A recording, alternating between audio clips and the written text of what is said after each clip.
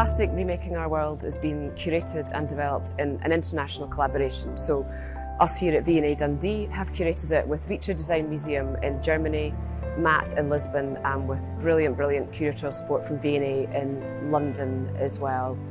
Plastic's something that we all live with every day, every moment of our lives, from the moment we're born to the moment that we die as well. Plastic has infiltrated everything in our world. It shapes our lives, it's saved our lives, but it's also become an emblem of human greed, excess and waste, and a symbol of how we've disregarded the needs of the planet that hosts us. We feel really committed to this exhibition, not only through its development, but also in telling a story of the history of plastic, maybe for the first time in a museum like V&A Dundee.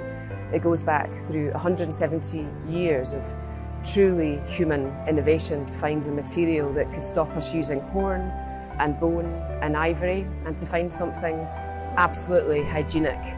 It then became disposable, which wasn't all bad. It liberated the domestic environment for many women. So the exhibition takes us through those stories, through those chapters of the last 170 years.